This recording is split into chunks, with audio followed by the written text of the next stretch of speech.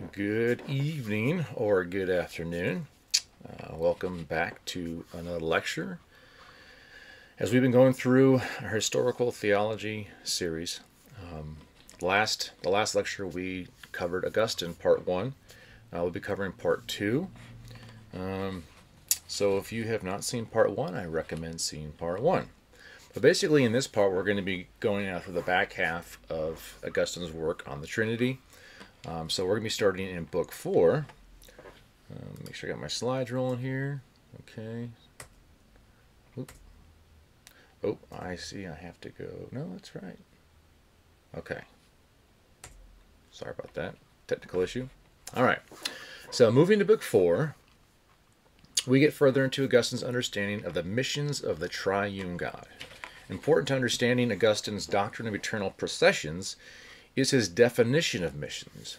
We've already touched on it, but for him, being sent does not mean to be less than the sender. Rather, the Son being sent means he is from the sender, as light is from light. That's a great analogy that we see in the early church fathers, is light from light.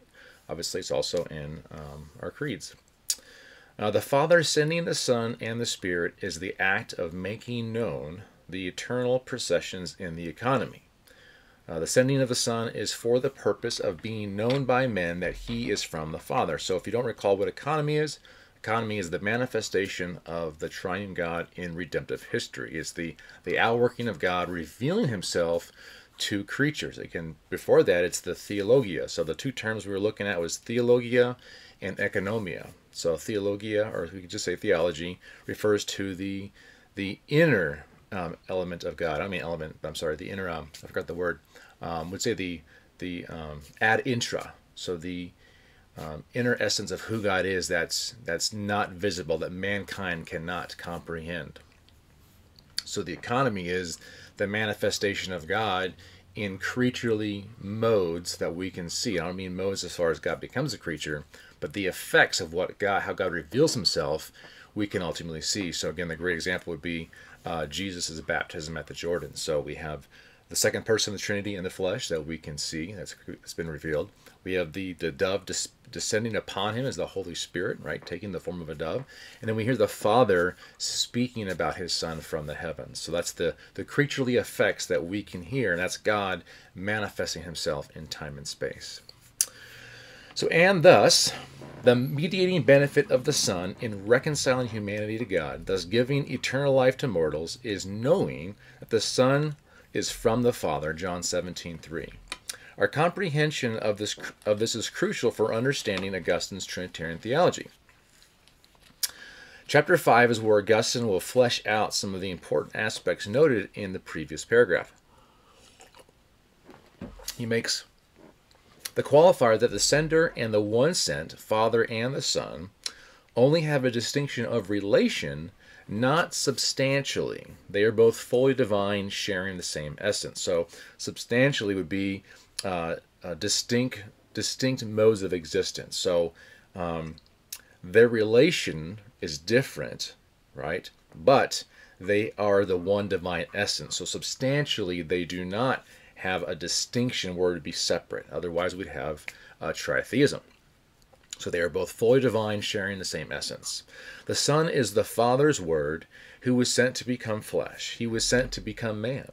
Augustine cites the Book of Wisdom, 7:27, which speaks of a pure outflow of the glory of Almighty God to express that glory of the Son outflows from one and the same substance of the Father. He writes, again, this is Augustine, quote, "It is not like water flowing out from a hole in the ground or in the rock, but like light flowing from light."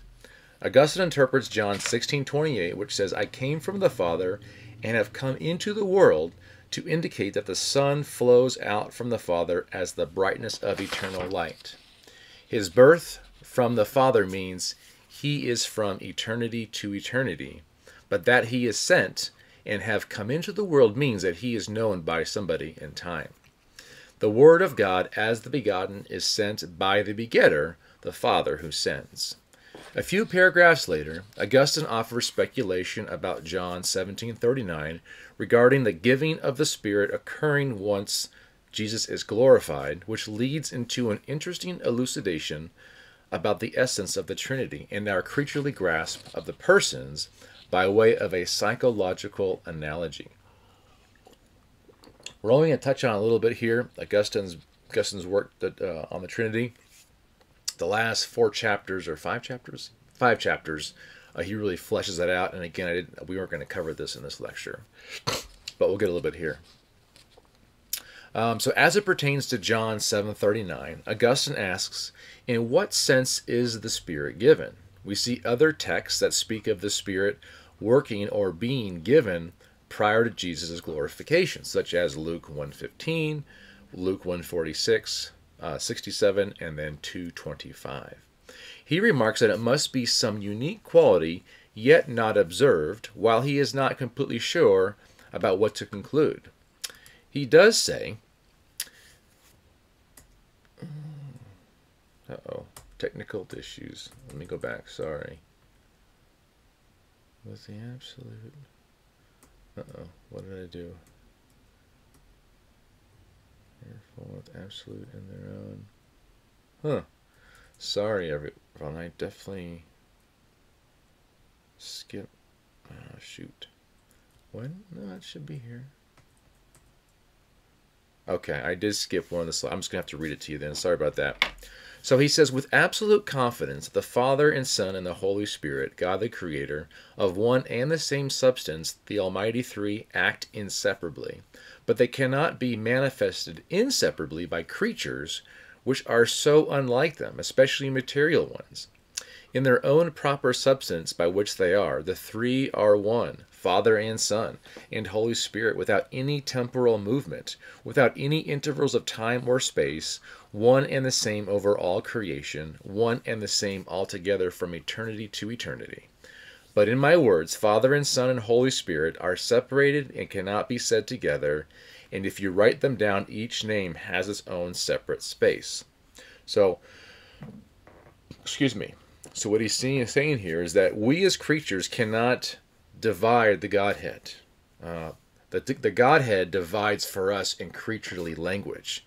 We can speak of him in this way, but truly, the Almighty Three are inseparable. They are the same substance. They cannot be manifested inseparably, he says, by creatures because we are unlike them. We are material ones. So he's trying to say that even though we do that, ultimately, who they are in themselves, in the divine essence of God, cannot be separated. And then this is when Augustine's now famous psychological analogy makes its first appearance, which he formulates into a theory of the divine image, which he expounds in Book 10. His purpose with the analogy is to demonstrate how the inseparable three manifest separately in creaturely things, yet the three are inseparably at work in each of the creaturely things, though having the proper function of manifesting one of the three. And he writes, here's my slide. When I name my memory, understanding, and will, each name refers to a single thing, and yet each of these single names is the product of all three. There is not one of these three names which my memory and understanding and will have not produced together. So too the Trinity together produced both the Father's voice and the Son's flesh and the Holy Spirit's dove, though each of these single things has reference to a single person. So obviously when we think of our minds and our memory, our will, all of these things, you cannot separate them, but we can make distinctions about them in our own being of who we are. And so again, I think this analogy is very helpful. And if I recall, I may get to it later, I believe that Aquinas kind of perfects Augustine's analogy here in his works, which he came, 1,000, well, not 1,000, was it 800 years later, roughly? Yeah.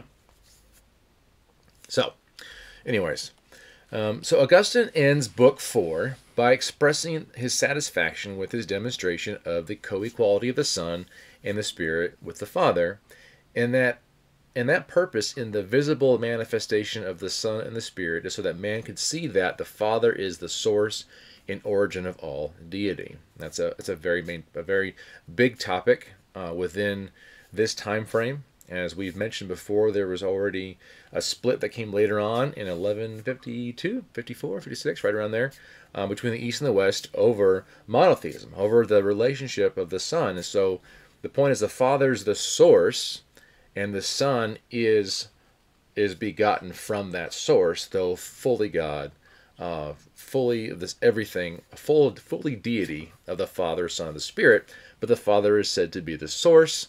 But Augustine, again, he doesn't ultimately align with the East. He goes with the West, which is where he kind of really developed this view that became quintessential to a Western view of the Trinity. So, in books 5, 6, and 7, Augustine focuses his attention on addressing the Arians from the standpoint of reason. So in these 3 books, we see Augustine's approach to language about God, specifically how to talk about the triune God.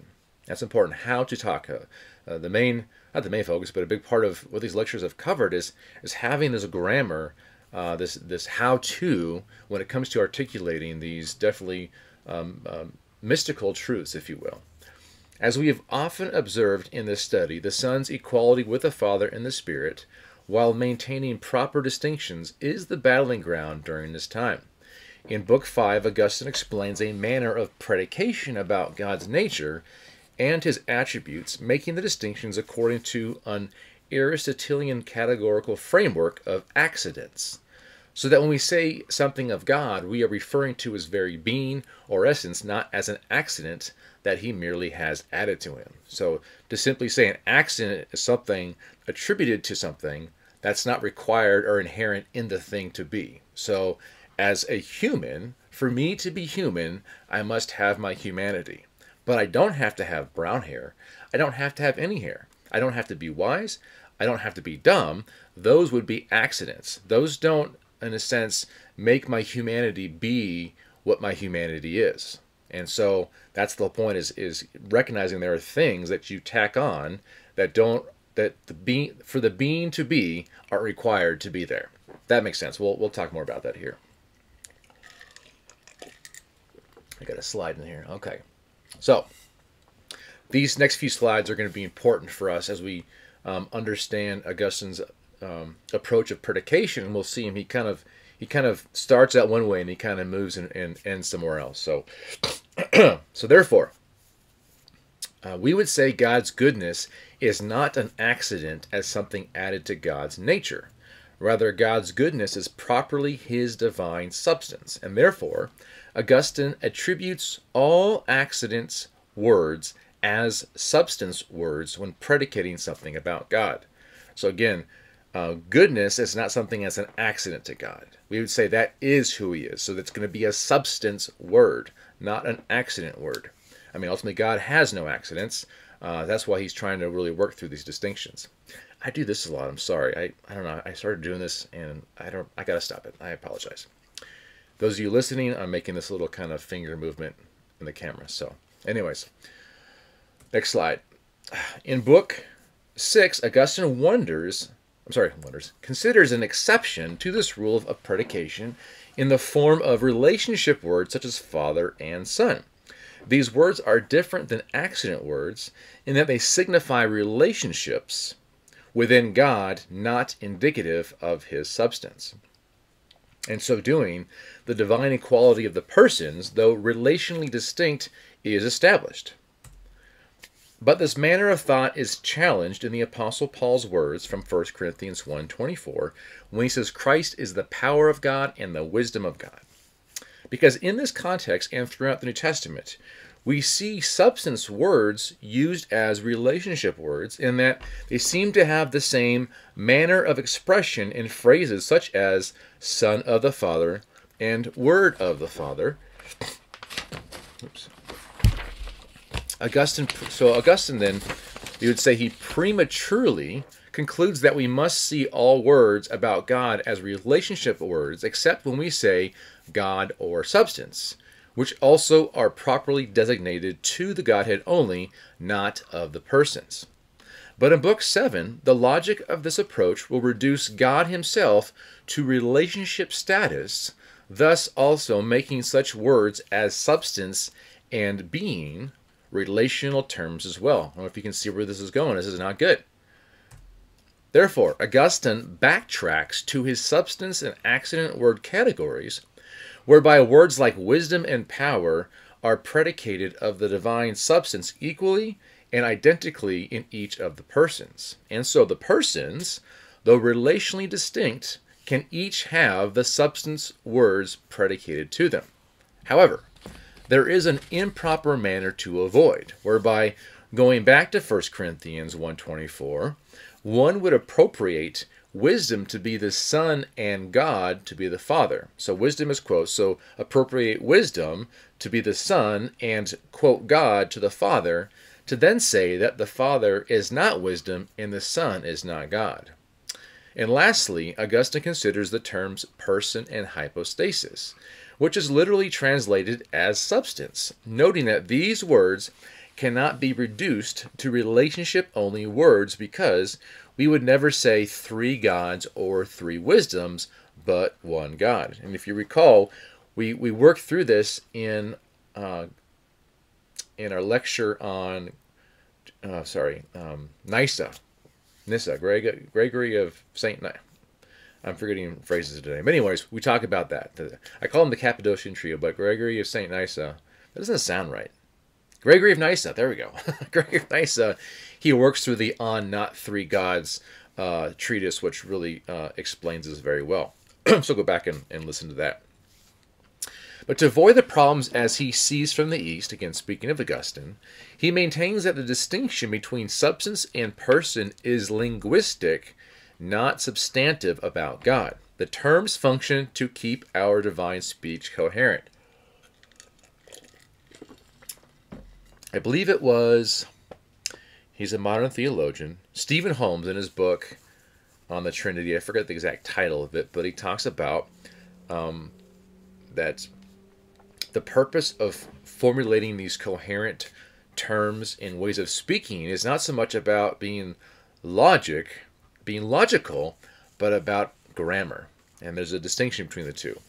Because obviously, we come to a point where we can't comprehend things. We're using language to speak about what's incomprehensible. So we can't get down to the logical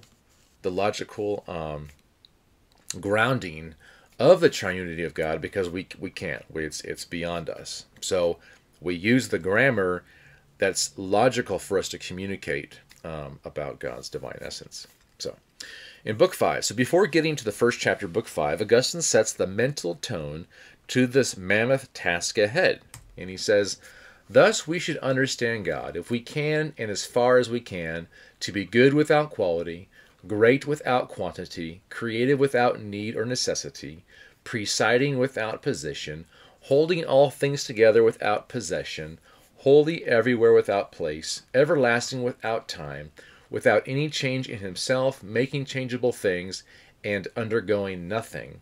Whoever thinks of God like that may not yet be able to discover altogether what he is, but is at least piously on his guard against thinking about him anything that he is not.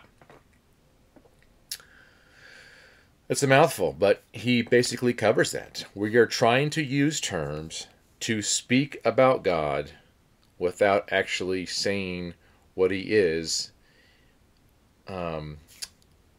without tying God's essence to our creaturely terms in the fullness of that term. And I hope that makes sense, because by doing that, we now put God in a grammatical box, in a way, if you were. And we say God is not in a box, and it's kind of a, what do you call that? When people say that God's not a box, it's kind of a cliche term. But our language is meant to describe certain things, and there's the negative descriptions and the positive descriptions of God.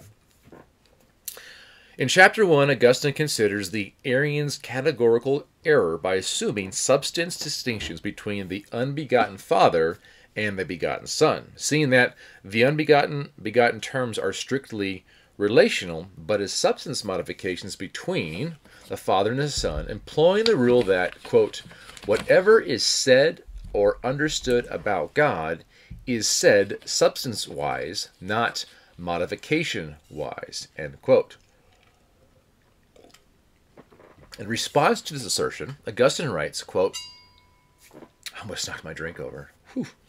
He writes, quote, if everything that is said about God is said substance-wise, then from John 10:30, where he says, I and the Father are one, was said substance-wise.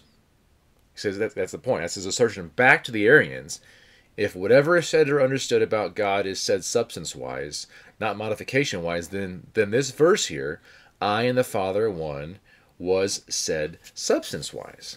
So the substance of the Father and of the Son are one. Right? Now his point has been proven.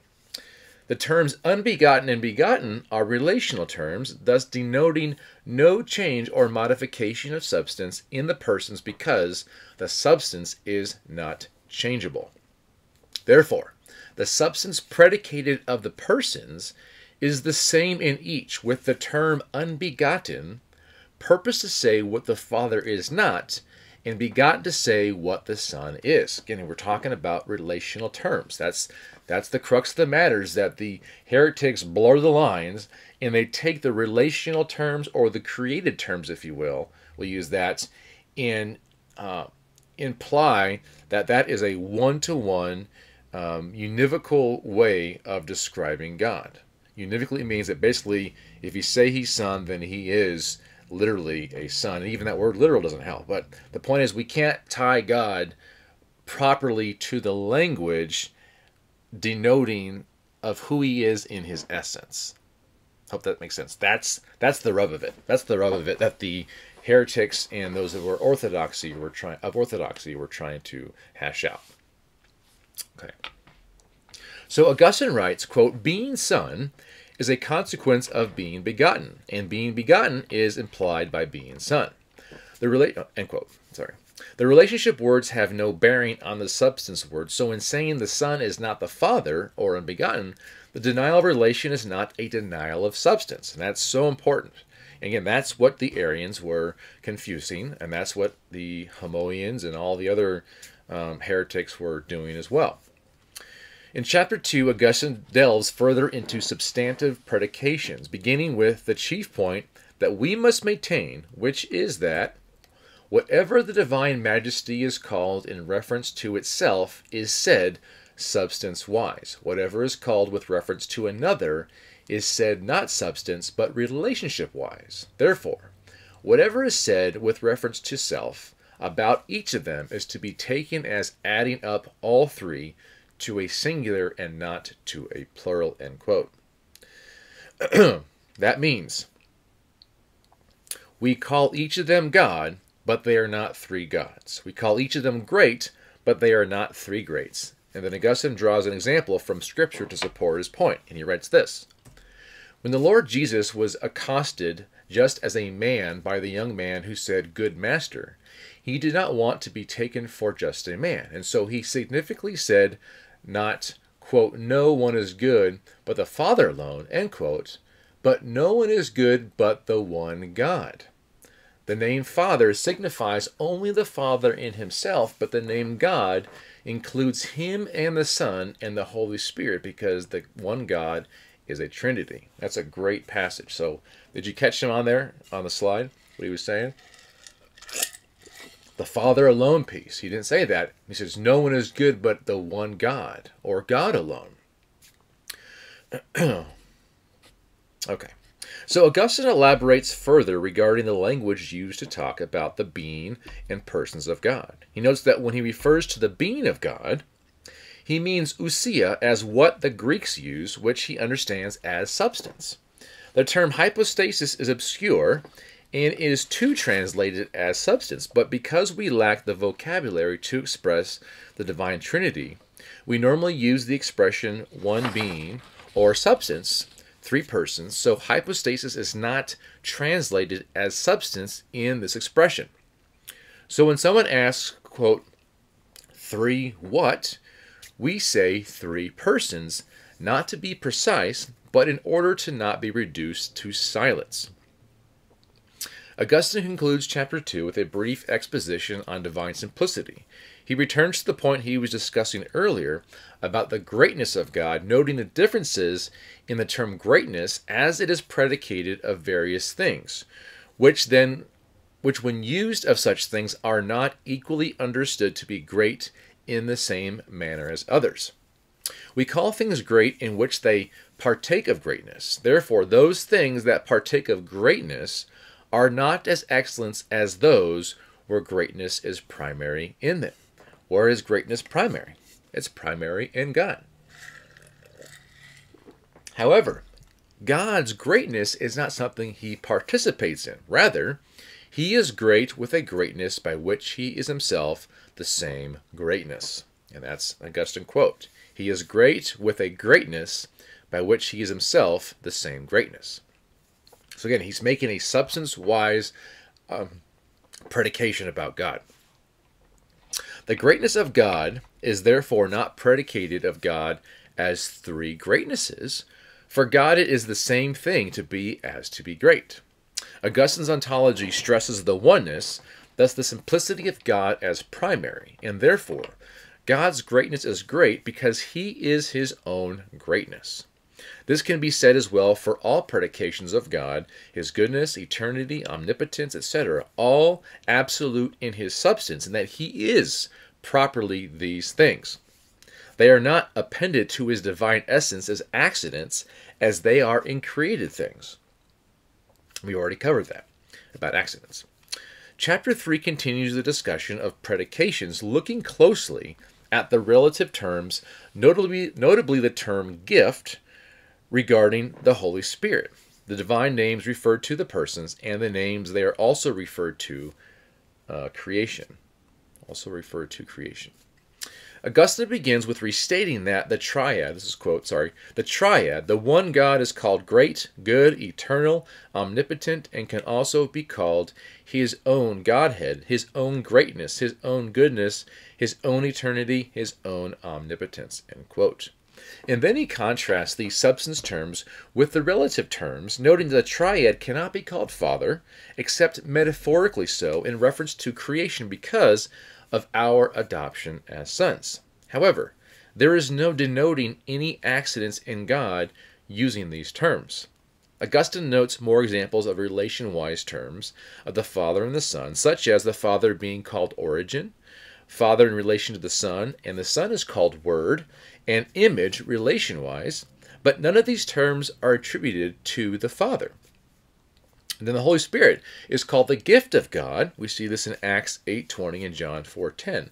Specifically of the Father and the Son, because on the one hand, he proceeds from the Father, John 15:26, as the Lord says, and on the other, the Apostles' words, quote, whoever does not have the Spirit of Christ is not one of his, Romans 8:9, which has been spoken of the Holy Spirit. And so that was an Augustine quote.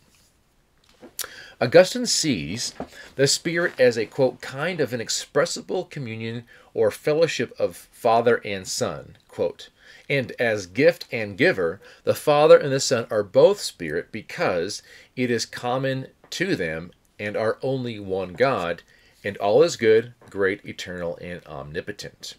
Other terms such as origin is also said of the Spirit in relation to creation because, along with the Father and the Son, they are the one Creator God. But as it relates to the inner being of God, in ad intra, we would say, which the distinctions of persons are denoted by their relations, the Father is origin in reference to the Son, since, quote, he produced or begot him. But Augustine asks about the Spirit, stating whether the Father is origin in respect to him, because he is said to proceed from the Father, John 15:26. And getting this accurate, Augustine notes, has been a common problem because the question arises as to why the Holy Spirit is not a Son, and that he too comes from the Father. But Augustine sees the relational wise name of the Spirit as gift, so his coming forth is not an eternal birth, as the Son is from the Father. Rather, he is given from the Father and the Son, and he is given to us. Therefore, he is properly called Holy Spirit, and is also, quote, called the Spirit of the Father and the Son who gave him, and also our spirit who received him, end quote. But do we then see the Father and the Son as two origins, if the Spirit comes from both? This issue became the wedge between the East and the West, as we've already talked about. The East see that this makes the Father and the Son two origins, thus losing monotheism. But Augustine says they are not two origins because just as the Father and the Son are one God, and with reference to creation, one Creator and one Lord, so with reference to the Holy Spirit, they are one origin. But with reference to creation, Father and Son and Holy Spirit are one origin, just as they are one Creator and one Lord. End quote. Does this serve as the final say on the matter?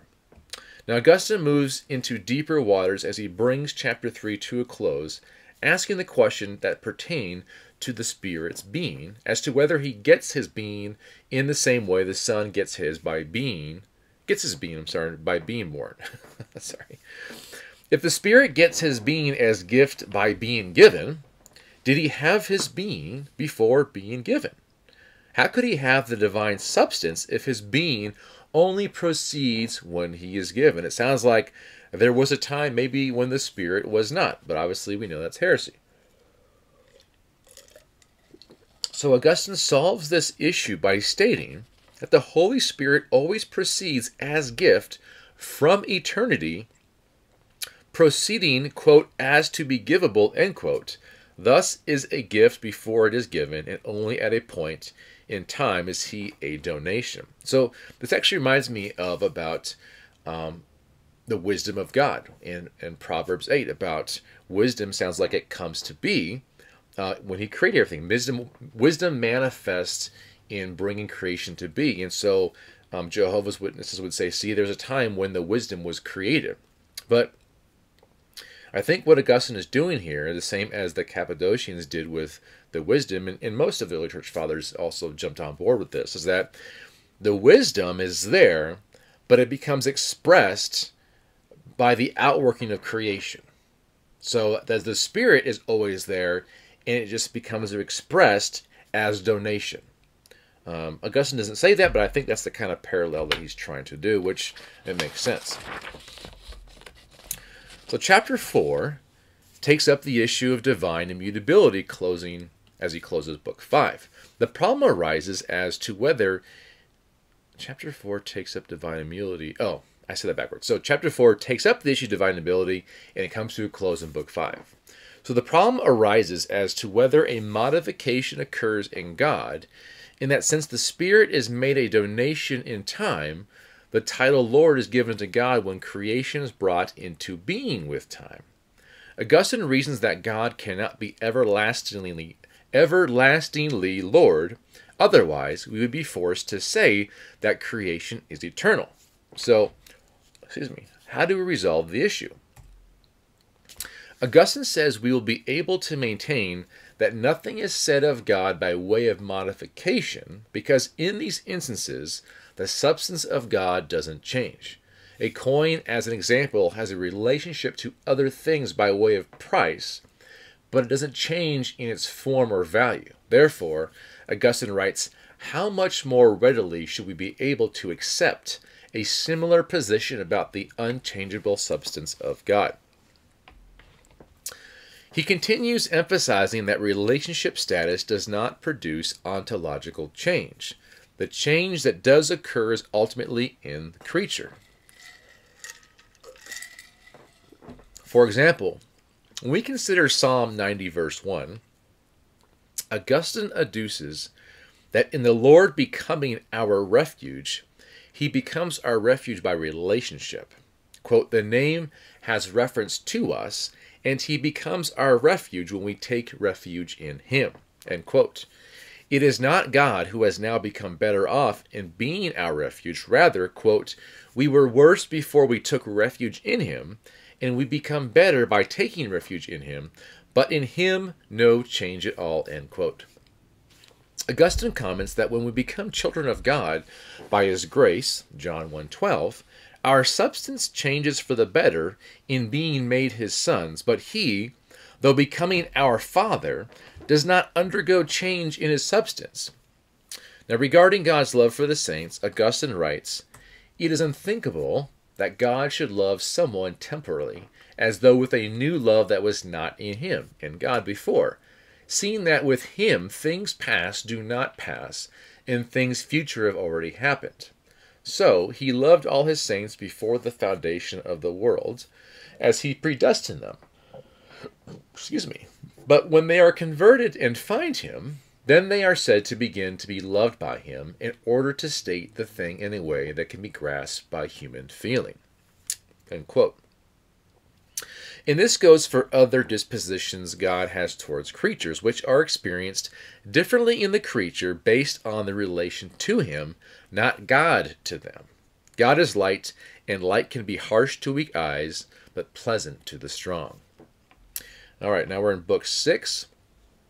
This book is very short. It's only 9 pages. But in this piece, Augustine considers the problem of appropriation. Using 1 Corinthians 1:24, which says, Christ, the power of God, the wisdom of God, as his pretext for the discussion, he briefly addresses Arius' well-known statement about the Son. If he was born, then there was a time when he was not. And as we've already seen throughout this study, Arius and his ilk do not understand the Son's birth as an everlasting birth, what we call an affiliation. Not affiliation, sorry, filiation is the term. Denoting the Son's relationship to the Father, which the Father has paternity. So these are Latin terms. Thus he is co-eternal with him. Again, the language, the terms, are to describe the relationship. So 1 Corinthians 1:24 is a key proof text to refute this claim because the Nicene tradition understands wisdom and power to be substance-wise terms, which are predicated of God's very essence. Therefore, if the Son is the wisdom and power of God, and, as Augustine remarks, quote, it is crazy to say, end quote, God could have been without those, then we conclude that he could never have been without his Son. Therefore, there is no time when the Son did not exist. But Augustine must tackle a problem he discerns in the appropriation of terms. The issue is whether such appropriation means that the Father can, quote, only be wise by having the wisdom which he begot, not by being in himself very wisdom, end quote. So, Augustine wonders if the Son can be wisdom from wisdom, as the Nicene Creed states, he is God from God, light from light. And if wisdom is something the Father begets, then why can't he beget his own power, wisdom, goodness, etc.? That is definitely a very interesting quandary to be in. Is the Father only called the Father?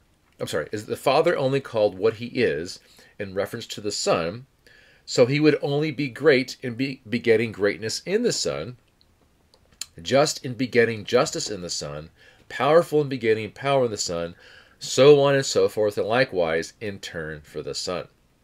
If this is so, sorry, I got it flimbled up.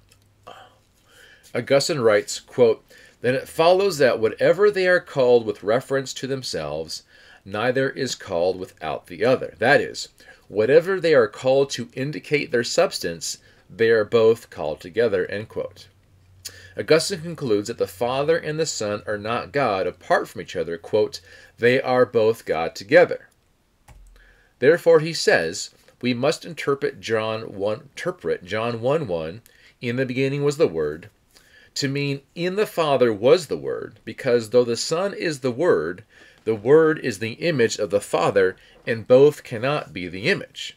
The Son is the Word alone and was with God. However, the Father is not the Father alone, but the Father and the Son are both God together. But there are concerns in the coherency of this statement. How do we address the difficulty? Augustine makes a mind-body analogy to solve the dilemma. He writes, you could say the mind was with the man, that is in the man, though the mind is not body, while man is both mind and body together.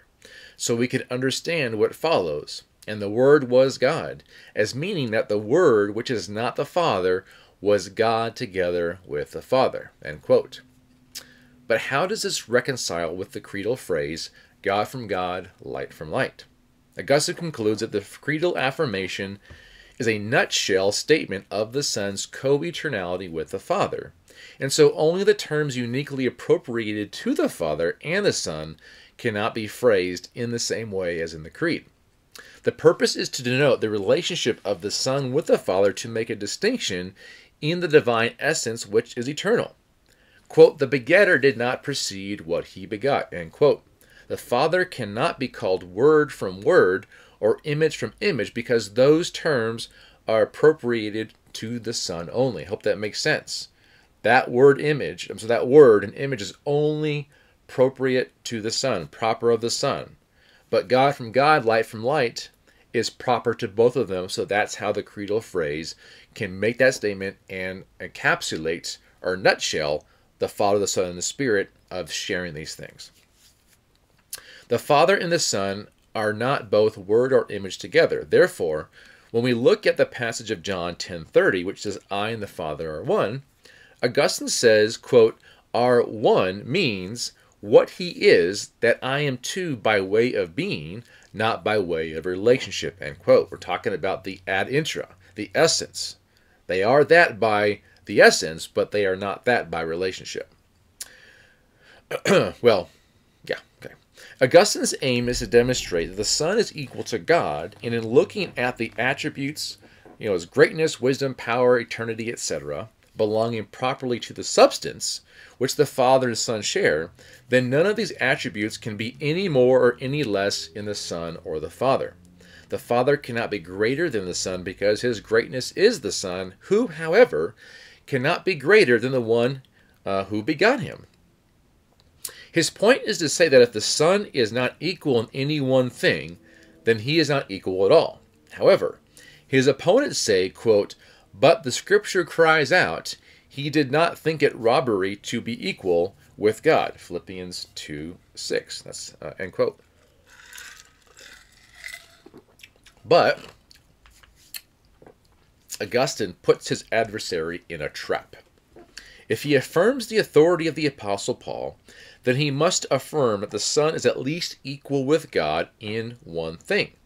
And if equal in one, then he must be equal in all as it pertains to his substance. Augustine elaborates further, contrasting the human essence to the divine essence, invoking simplicity, which constitutes the divine being of God. Human essences are composite, so a human being has a human nature. Thus, one human being is not the human nature, whereas God does not have a divine essence, but he is the divine essence. In fact, he is existence itself.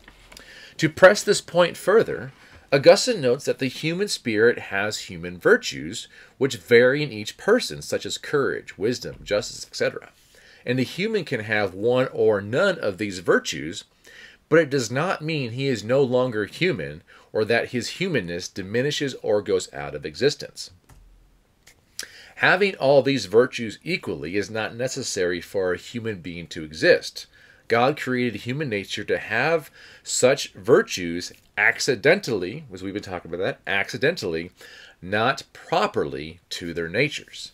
In the divine essence, however, quote, it is the same thing to be powerful or just or wise or anything else that can be said about his simple multiplicity or multiple simplicity to signify his substance, end quote. It's kind of a strange phrase. His simple multiplicity or multiple simplicity.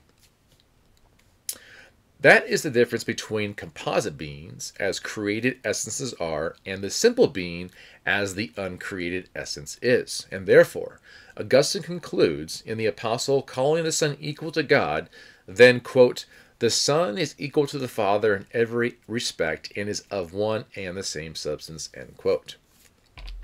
Now, regarding the Holy Spirit, he too shares in the same substance. Excuse me. And as the love of God, which the Spirit is, so also God is love. 1 John 4:8. The Spirit too is God's substance, and the Spirit has all the attributes fully, equally, and completely as proper to the divine essence. Therefore, Augustine writes, just as it is substance together with the Father and the Son, So it is great together, and good together, and holy together with them, and whatever else is said with reference to self, because with God it is not a different thing to be, and to be great or good, etc. So the Holy Spirit is equal to, and if equal, equal in every respect on account of the total simplicity which belongs to that substance. End quote. Excuse me. So in chapter 2 of book 7, Augustine examines divine simplicity further to reconcile it with the triunity of God. He first explains how a created substance, quote, is multiple and in no way truly simple, end quote. I'm sorry, I said book 7. Sorry, book 6. Book 6. Let me make the sentence again. So he first explains how a created substance is multiple and in no way truly simple, in that it has size, color, and shape. These are parts, of which any one of those can change while the other parts remain the same. All parts can change, or individual parts can change without the others. However, a, quote, spiritual creature such as the soul, end quote, while it is simple in comparison to a created substance, nevertheless it is still multiple.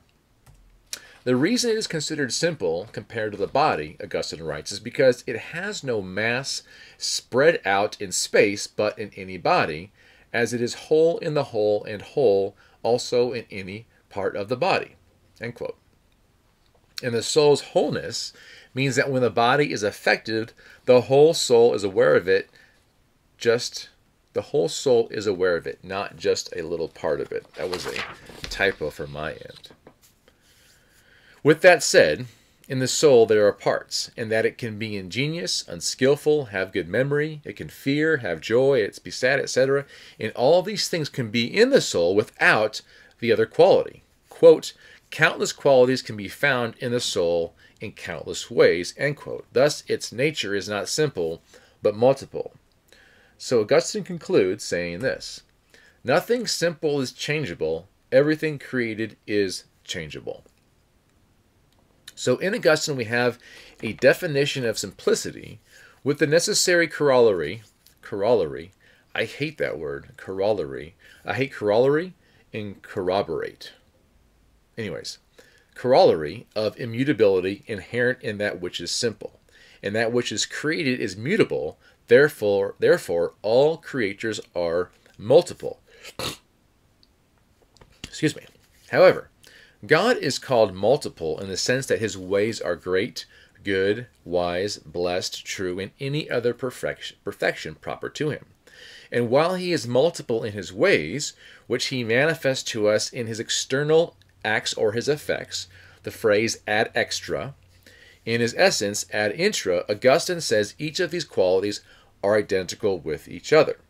So, revealed ad extra, external acts or the effects, they are multiple, but in his essence, ad intra, these qualities are identical with each other. So his wisdom is identical with his greatness, his goodness with his wisdom and greatness, his truth identical with them all. Augustine then explains how his triunity does not entail multiplicity. While we can talk of each person individually, each of the persons are inseparable from one another and are, quote, always in each other and neither is alone, end quote. And so, when we speak of one of the persons, we do so to indicate their distinction from each other, not separation from each other. That's key, right? We speak of the persons, we're indicating distinctions, not separation from one another. All right, now we're in the book 7. In this book, Augustine revisits and solves the problem he spoke of in the previous book, Book 6, which is the appropriation of wisdom and power as predicated of the Son, which he determined are substance-wise predications. And more specifically, Augustine addresses whether we can predicate these attributes to each person by himself or only in the Trinity. He notes the linguistic and thus the logical problem that we run into. Are we to conclude that God is the Father of his wisdom and his power, in the eternal begetting of the Son? That's the question. It says, can the Father be said to be wise singly, and is indeed his own wisdom? If the Father is only wise or powerful because of his begetting of the Son, quote, then the Father is not anything with reference to himself, end quote. Now, Augustine obviously wants to avoid being cornered by the language he has used to express the inexpressible. The language is blurring the predication, thus bringing about unexpected and untenable conclusions, whereby we are forced to assume that the Son is called being by way of relationship, and the Father likewise. And therefore, being is then not being. Rather, it is relationship. We want to not go that route. If relationship, then we cannot predicate properly, nor anything as proper to anyone or thing. We do not have an origin to which we can reference. For example, if we are to say a man is a master, we point to his relationship to a slave. But man is predicated as man with reference to himself qua man. And so, if the relationship is being, then being is not being. Augustine must undo this substance-relation Gordian knot. So what is the way forward? So he makes a deductive move. He notes that what is called by relationship with something must be something in reference to itself, otherwise we do not know what the relationship is predicating. Right? We have to have an origin, a source, to say what is this relationship. So then, as the Father is called Father in relationship to the Son, that which is Father must be something with reference to himself. Otherwise, quote, there is absolutely nothing there to be talked of with reference to something else, end quote. But Augustine qualifies the uniqueness of the situation in that it is not the same such as a color of something. A color is only a color of that which is predicated the color of, as in a man's body is white, a man's body is black. With that said, a body's color is not its being. Quote, body signifies its being, end quote, and whiteness is a quality therein, quote, since it is not the same for it to be and to be white, end quote. But, quote, wisdom is both wise and wise with itself, end quote, in that, quote, a soul becomes wise by participating in wisdom, but it then becomes unwise. But if it then becomes unwise, wisdom remains in itself, end quote. Now, color, on the other hand, simply ceases to be when a body changes to another color. Because of the simple being that God is, to say that the Father begets wisdom to then become wise with it would mean he is not the same as his wisdom, because his Son, the begotten, would be a quality of his, not his offspring. So you see where he's going with this, right? We don't want the Son to be a quality of God, right? He's his offspring in an eternal relational way. So back to what he says. He says, and if, well, he doesn't say this. This is just me providing an exposition. And if for God it is the same for him to be and to be wisdom, then if the Father begot wisdom, then it is wisdom that begot him. It's not good. Now we're going to this univocal thing where we're saying God and wisdom are the same from that standpoint, and that wisdom begot wisdom. And then the cause of his being wise is the cause of him being at all, and such a conclusion is absurd, nor would anyone even consider thinking such a thing. Augustine concludes, therefore, for God to be wise must be his wisdom. Thus, the Father is himself wisdom, and the Son is called the wisdom of the Father in the same way as he is called the light of the Father. That is, that as we talk of light from light, and both are one light, so we must understand wisdom from wisdom, and both one wisdom, and therefore also one being, because one being, because there to be is the same. I must have had a typo. Sorry about that. And therefore also one being, because there to be is the same as to be wise. What being wise is for wisdom, and being powerful for power, and being eternal for eternity, being just for justice, being great for greatness, that simply being is for being. And because in that ultimately simplicity, to be is not different from to be wise, their wisdom is the same as being. End quote. So he resolves the problem. While he deduced the attributes in God to God's being, and thus are in fact the same as being in God, the linguistics of the Father and the Son as denoted by relationship are not the same. The Father and the Son are not the Word because the Father is not the Son. However, they are both wisdom and they are both power, which can be predicated of each singly. The Son is not the Word as he is wisdom. He is only Word by relationship to whose Word he is. Again, that's that grounds that he's talking about. Again, so he is wisdom because he is only Word. Sorry, the Son is not the Word as he is wisdom because he is only Word by relationship to whose Word he is. The Word is a relation-wise term, and wisdom is a substance-wise term.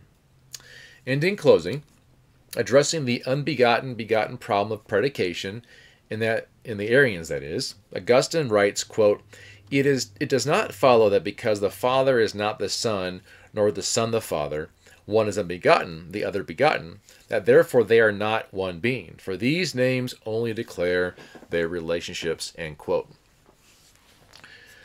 Man, that's a lot. You know, that last quote, that's the last slide on the screen, is going to take some time to digest, but we are wrapped up here. In conclusion, I heard an historian, I want to say it was Michael Hakins. I think he said something like, he says, if you get into Augustine, you will never get out. And he was speaking about the massive amounts of literature Augustine produced. Now I say that because what we looked at here, these last couple hours of lecture, these two parts, just scratches the surface to his corpus of writings. One of the reasons why Augustine is so voluminous is because he had his own amanuensis, scribe or note taker. So as he has these ideas, he's just talking. So everything he's speaking, teaching, lecturing, conversing about is being written down. So I guess if you just think about that, if you just, every thought, every poignant thought you had theologically, philosophically, biblically, and you're just saying these things, it's all being written down. So I don't know if it's that way for everything he wrote. I don't think so, but I know that was a reason why he ultimately wrote so much. So, but with that said, I hope that we've gone through these last couple lectures. I've distilled the key aspects of some of his theology, especially about the doctrine of God, divine simplicity, the Trinity. But he is ultimately a towering mammoth figure in the Christian tradition. Like he still is. People are still doing dissertations on him, original monographs on him. I mean, all kinds of stuff. And a lot of his work is still in Latin, being translated in English. So his influence is just really, I mean, it's just pivotal to the Western world. So we're very, very thankful to Augustine and what he's contributed to the Christian faith. We're ultimately thankful to the wisdom that the Lord has given him, that he did give him, to really help advance the Christian tradition. So last slide here, these are the books that we looked at. Confessions we did. So on here's City of God, Confessions, the Trinity, and then his select letters. Again, you can find all this stuff free online, but these are the actual books that I own, I've gone through. I do have a new version of Augustine's City of God, which is supposed to be the more most, not accurate translation, but most current one. I prefer this older one. I like the way it's the style bit better. But anyways, great books. I definitely recommend you guys getting them and just spending time and going through it. His work on the Trinity is a 20-year mammoth work. It's just an absolute, just a watershed book. It's really a pivotal book for understanding the doctrine of the Trinity. So, again, thanks for joining us, and I will see you in our next lecture. Take care.